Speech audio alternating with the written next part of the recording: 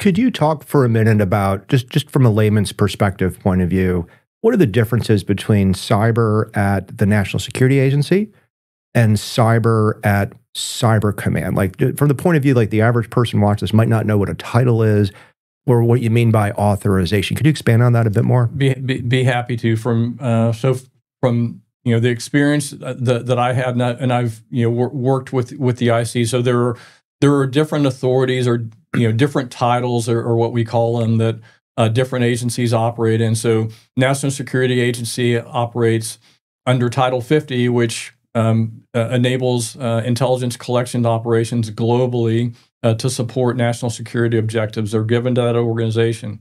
You have the Federal Bureau of Investigation that does law enforcement and investigates cybercrime. They have law enforcement authority.